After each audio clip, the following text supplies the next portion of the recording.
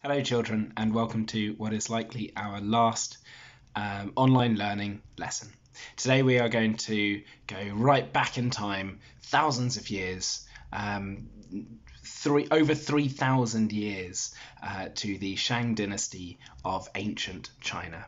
Now I wanted you to have a look at some amazing artifacts that historians and archaeologists have found from this time period.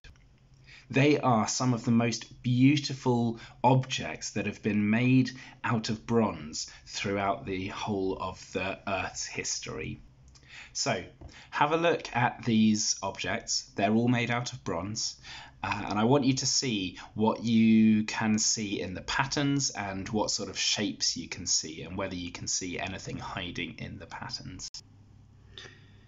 So here is one of them. What do you think it was used for? What can you see in the patterns? Can you see any shapes? Any images? What do you think of the condition of it? Does it look brand new or does it look aged? And how do you know? Let's have a look at another one. Here's another one. I imagine this one was probably used to do something different with. Can you see any patterns in this one or shapes? If you want to pause the video at any point, please do. Here's another one, similar to the first one. This one you can really see the rust coming out of it. It really shows you that it's aged, and it would do after 3,000 years. This one's a very different. This one's a very different shape. Still bronze. Can you see any patterns in this one? There's definitely something lurking and hiding in this one.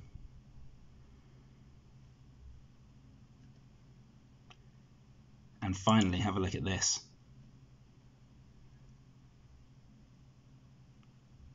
This one has quite an obvious shape going on around here. Can you tell what this is?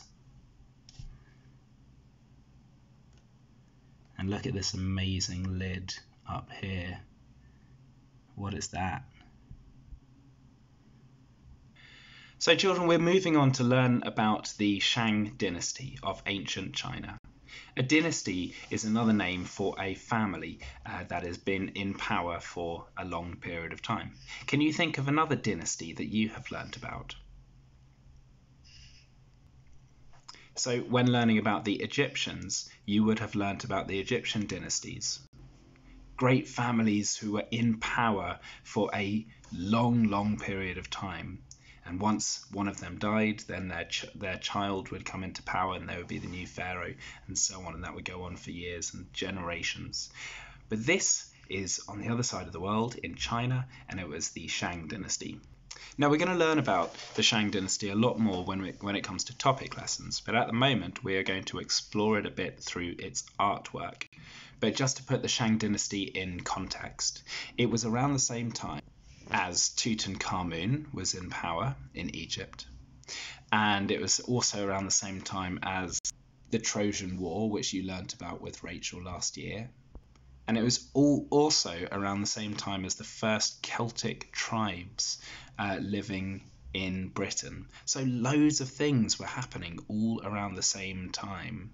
We don't really think about them all connecting with each other, but all of these different things were happening at the same time around the world. Now, one of the reasons the Shang dynasty was so important and famous and well known is because of these Shang dynasty bronzes. These amazing objects, artifacts that were created by them, that were decorated so beautifully and were so well preserved as well. And one of the reasons they were so well preserved, well, actually, I wonder, have a pause of the video and think about why these bronzes, these beautiful objects, were kept in such good condition over 3,000 years. How do you think that happened? Pause the video and have a think about that. Off you go.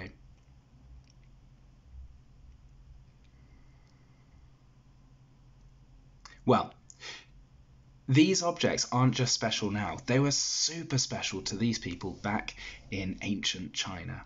And they wouldn't have been cheap to make. In fact, to get bronze, you would have had to either pay a lot of money or you would have had to work very hard in order to make it yourself. But there was not a lot of it around. And then even if you could get this bronze, you would still have to melt it down using a really hot oven that you'd probably have to build out of clay and build it into the ground.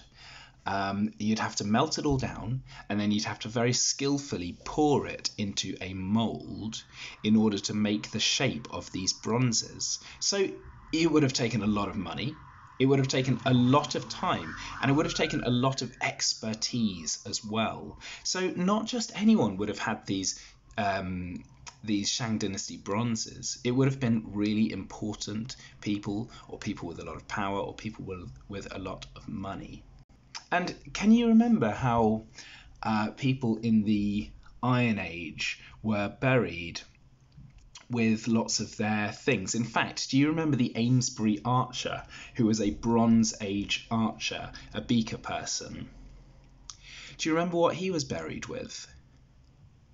He was buried with bits of gold, and he was buried with all of his equipment, because they believed that actually that he would need it in the afterlife. So he took all of his important belongings with him when he was buried. And exactly the same belief happened on the other side of the world in China. So people believed that once you had died, you could take your things with you if you were buried with them. And so these amazing bronze sculptures, bronze artifacts, were buried with these people, meaning that they were kept safe in their graves. And that's how they survived 3,000 years. Now, children, that was a lot of information. So if you want to pause the video and rewind it now, go right ahead. So why did they have these bronzes? Pause the video and have a think. Why do you think they would have wanted these bronzes? Why would they have been so special? Why would people have paid so much money to have them? Pause the video and have a think about that. Off you go.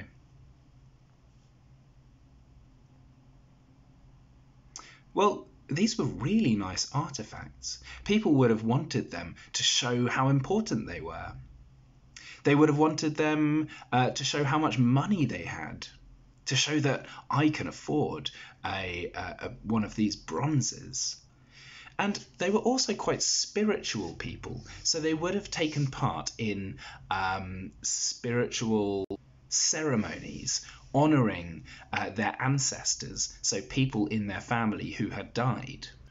So they would have had them to show how much power or money they had, but they also would have had them for a very practical reason, to take part in ceremonies. Maybe they would have drunk from them. Maybe they would have used them to pour over people's graves, and so on. Now, what's really interesting, and something that historians can't really work out, is what's printed on them. Well, not printed on them, but cast into them, the designs on the front of them, the patterns and the beautiful pictures on them. And they can't quite work out why these people made these decisions. So I'm going to show you the pictures again, and I want to see what you think are on these bronzes. Let's have a look at this one here. What sort of shapes or patterns can you see? Do all of the patterns make a complete picture? What is it a picture of? Well, this thing here and this thing here are two of a set. Can you tell what they are? So lots of historians, and yourselves included, might think that they are a pair of eyes. These here, lots of people believe that they are a pair of horns. And if you look closer at all of this, starting to make sense of it, it starts to become a picture of an animal. What animal specifically? I'm not really sure. But you can sort of start to see an animal in there. And if we look at this one again, we can see the eyes there, and we can see the horns there. And we can see maybe what is a mouth, or maybe even a pair of curly tusks around the sides there. And in exactly the same way on this one, we can see a pair of eyes, the horns, a nose, and maybe some other bits as well. But my favourite one of all of these is this one here. I can see those eyes, and then I think the rest of it is a long snake-like dragon that goes all the way around the edge like that. I think that's such an impressive design. So as I was saying before, people don't really know the significance of these animals, why these animals were put on these artifacts. In my mind, in fact, no, I'm going to ask you, why do you think these people put animals onto their bronzes, onto their incredibly precious, beautifully made artifacts? Because there is no answer. So your guess is as good as anyone's. As a historian, what do you think? Pause the video and have a think about it. Off you go.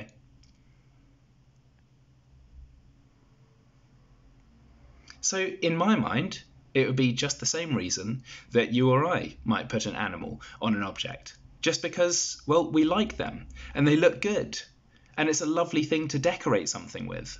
So today I would like to have a go at creating our own designs for a Shang Dynasty bronze. Let's have a go.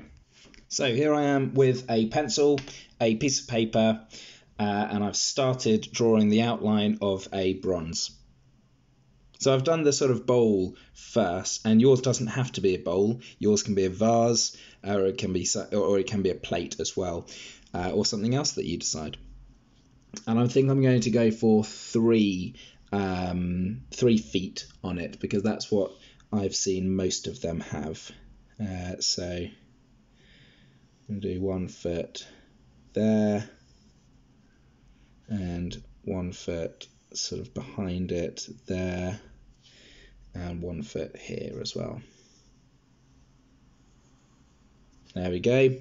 Right, now I'm going to put in some basic decorations and shapes on it. So around the top I'm going to do a lip like that, and I might do another one like that. And then I'm going to do those all-important eyes. Those are the things I'm going to start with, and they're going to be nice and big.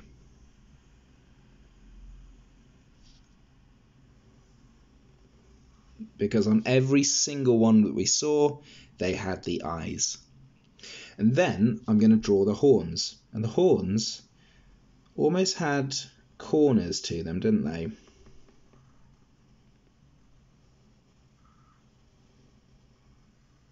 So it's going to look like that, and I'm going to see if I can do exactly the same thing on the other side. This is the difficulty of it, getting it to be symmetrical, because we want it to be the same on each side. That's close enough, lovely. Right, next step, I'm going to do a nose for it.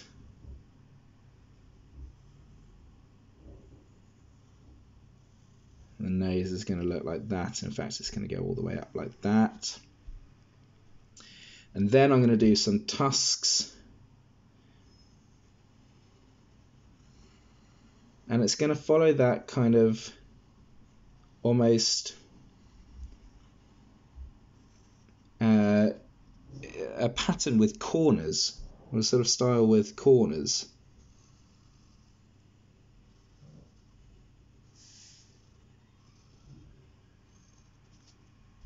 Lovely, I'm really enjoying this. Okay, so the next step is to fill in the rest of it with patterns. And we saw a lot of these kind of swirly patterns here, and other patterns just to fill in the space. So it's really your chance to get creative here. So what you could do is start drawing strips like this, and then doing some swirls in them.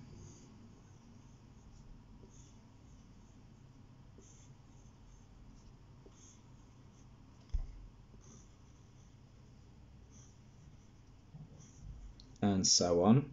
And you could do another, I don't know if you could see that, sorry, I think I drooped the camera a bit.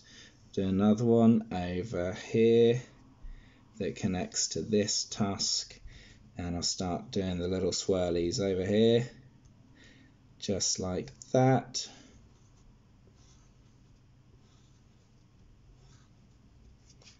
Lovely. And then around these bits, I'm going to do some swirlies as well. Maybe up here.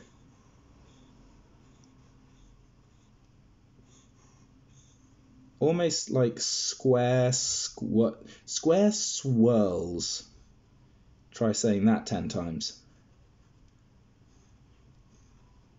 Square swirls. So what I've continued to do is add in other lines as well to fill out that shape. And I'm going to continue this because I don't want to see much empty space. It's fine for a little bit, but I don't want to see a huge amount of it. And we're going to end there, children. Now, if you wanted to take your piece of work to the next stage, what you could then do is start having a look at the colours.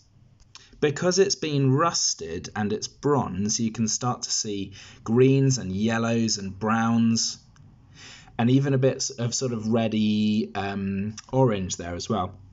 So you could colour in yours like that. And once you finish that, you could even go over it in a black pen, going over each one of your lines to make them really stand out. I'm going to leave that decision to you, children. It's up to you how far you go with this.